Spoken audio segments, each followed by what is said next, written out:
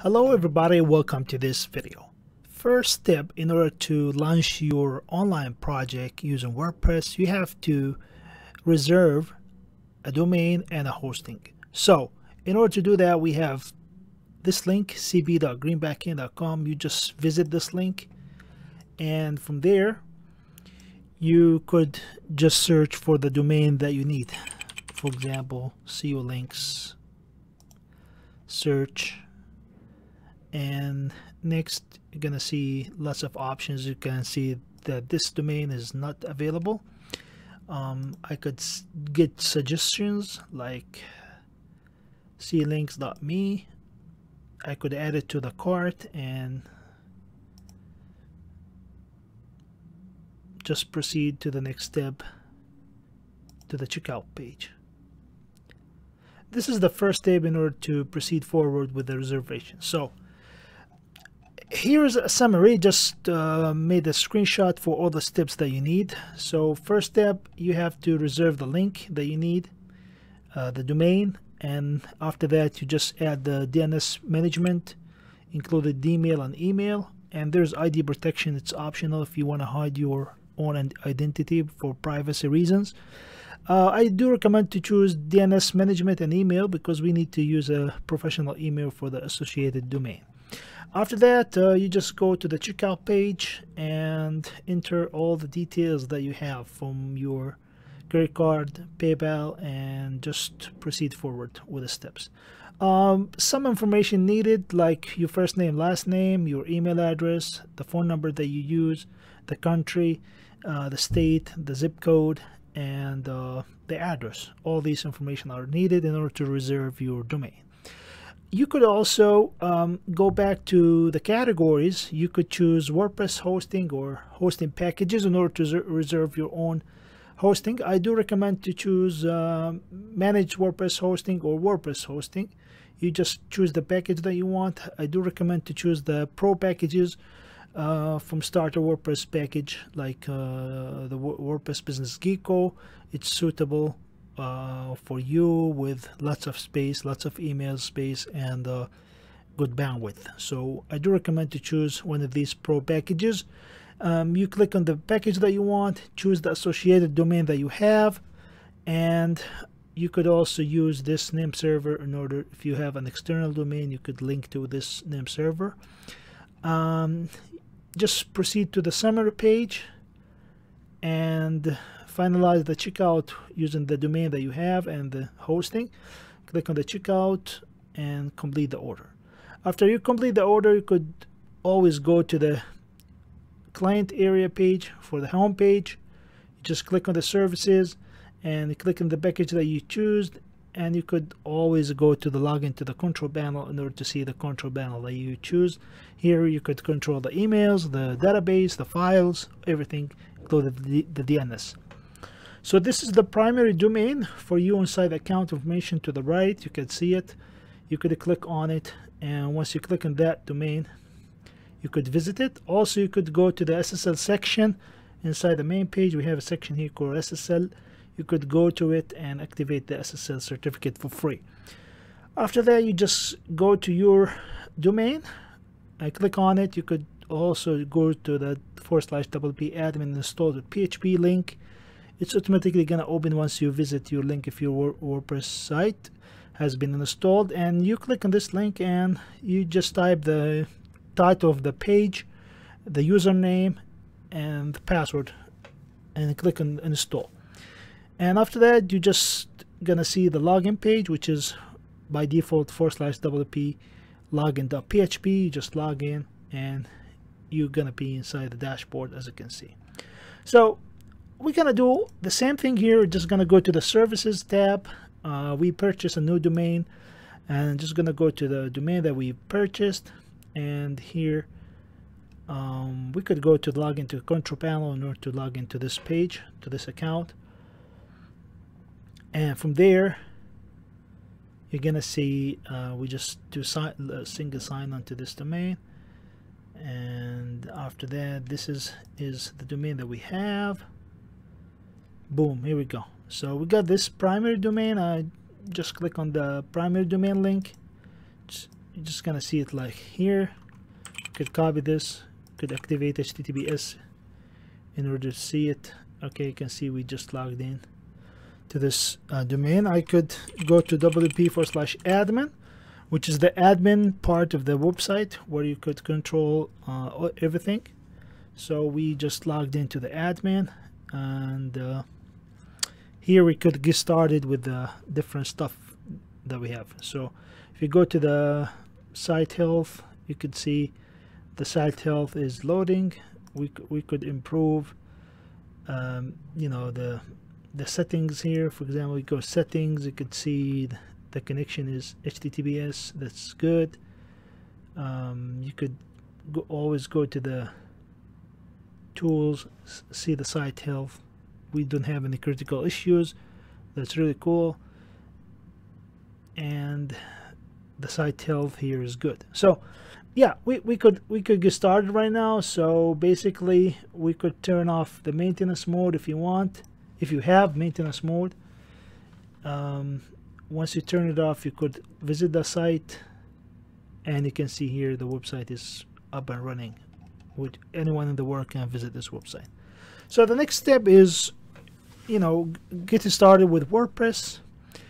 So as you can see here, we have a dashboard, which is basically got everything you need inside.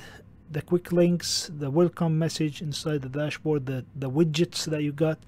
So in order to get started with WordPress post, you could get started with this quick draft quick draft box. You could just type anything you want, like test, and save this to the drafts.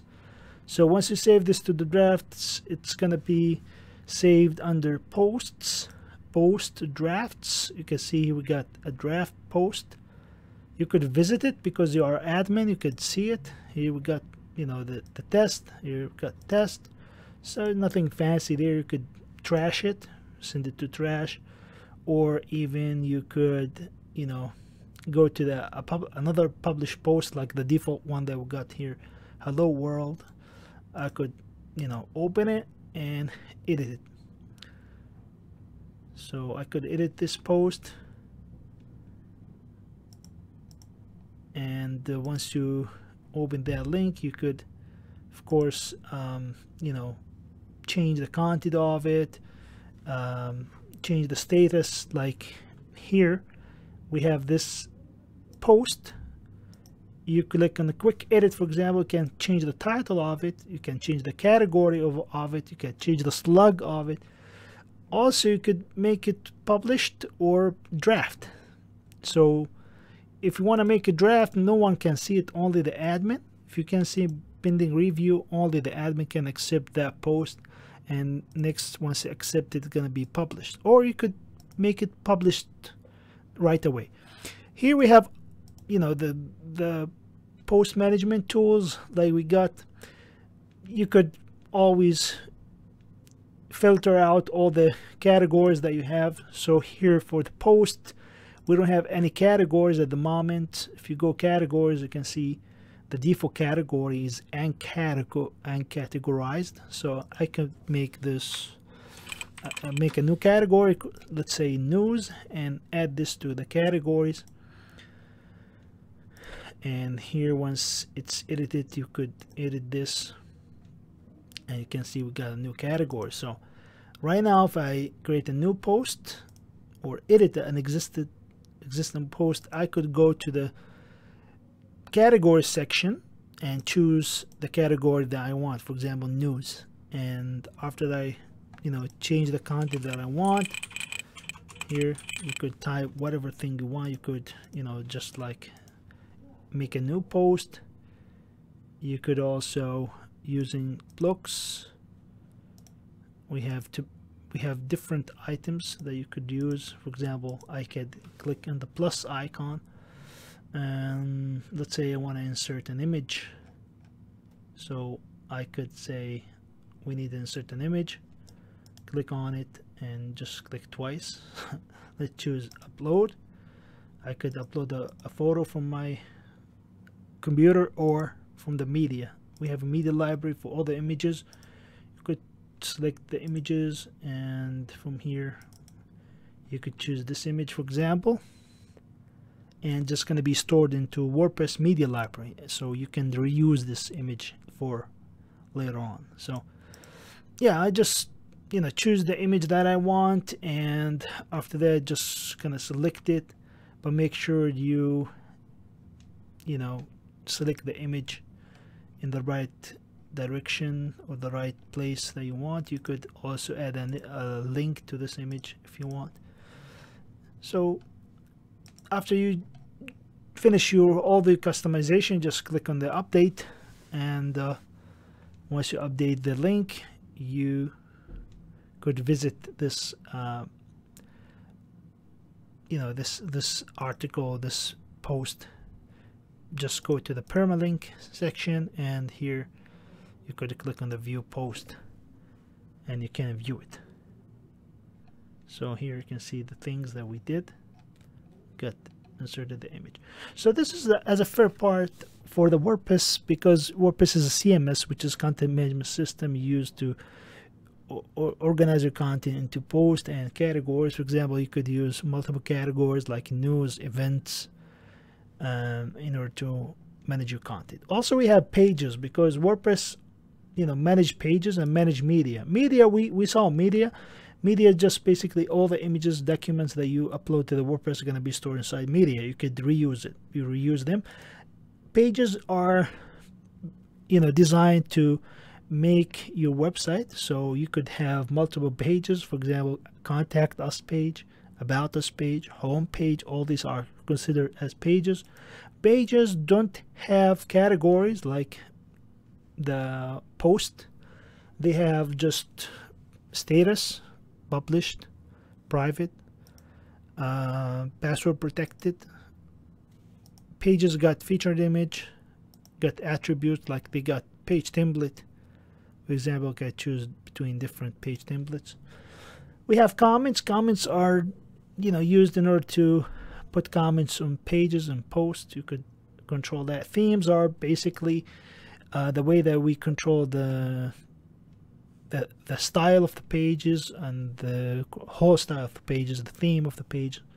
So you could use from add new, you could choose from free or lattice or favorite or popular themes, or you could use premium themes from other websites like Envato Market or your own custom made theme.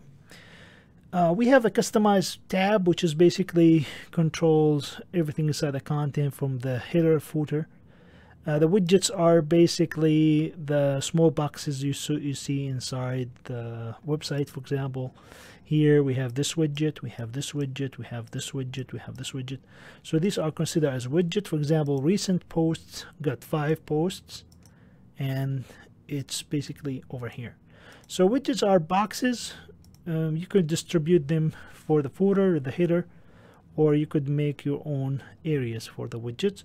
Menus are the menus that you see inside the different sites. For example, we have here sample page, which is an item order, menu item order. You could add your own menu, like say main menu here, main 1, and create this menu, and I want to assign this menu to the desktop, horizontal, and the mobile menu.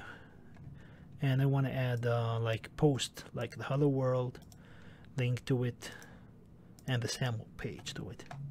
So I just created a menu just inside the desktop and the horizontal mobile pages. So once you refresh the page, you can see we got the menu, got 2 items like one that we did here. So menu just got the name, items, and got the place where you want to display this menu in. Okay, we got other stuff here, background, theme editor. Then what about this? We have the plugins, which is basically any extra features or extension you want to add it to WordPress.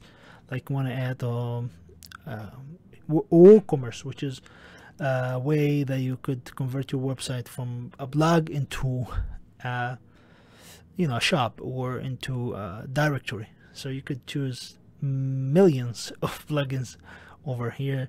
You could choose free plugins or even paid plugins, or you could also upload your own plugin over here. Users, where you control the user of your website. So we got multiple roles. For example, Here we have this user, got its username. We have for example, this user is admin, which is the only admin currently. I could add a new user and assign a role to it, like we want to make you this user as an admin so he could control everything from the theme, the plugins, the pages, or we could make him editor, so he just not gonna control the plugins or the settings. He can control only content, or can make it a contributor or a subscriber who even couldn't access the admin part, but he could also only access the profile tab, which is basically this link. We got tools like you could check your site health, you could import your content from other website, and we have multiple tools here. We have the settings where you could control everything from the site title, the URL that you have, and if you want to enable people to register with your site, you could choose this option. Anyone can register. I do recommend to choose that. And the site language, the global site language, the default role for new registered user, you could choose it from here. And for the writing issue, you could choose, I don't recommend to change this currently, but for the reading you could choose your home page. Like I want to choose this sample page to be my home page, and just click save. For discussions, media, permalinks, I do recommend to go to the permalinks and change it to post name. So we're gonna have our post name, which is gonna be good for SEO, search engine optimization reason. I do recommend to choose this. Also, here we have the Stack Cache, which is basically a plugin that we use in Greenbackend in order to optimize the performance of the pages. So once you visit your website, it's just gonna be loading fast because it's cached inside the server. So this is pretty much a quick overview of WordPress. We just tried to give you a quick overview of the whole features of WordPress. This is just the beginning. In the next video, we're just going to show you what we need. We need to install a new theme. We need to get started with a new store with a WordPress, and we're going to show you all the features of WooCommerce and the theme that we're going to use, which is going to support mobile pages. It's just going to be awesome. We're just going to use a theme called Puka. You could choose any other theme if you want, but this is really good theme because it supports all type of businesses. And you could choose, we're gonna choose one of these styles in the next video, and just gonna show you how to use these styles and how to get started with them. Just gonna be simple. You just choose the style that you want and install it in your your device and your server that we have, which is WordPress. And you could always go to the inspect inside the Chrome, just right click. You could see the mobile version of this theme that we're going to use in this video. So until the next lesson, be tuned. See you in the next lesson, guys. Thank you for watching.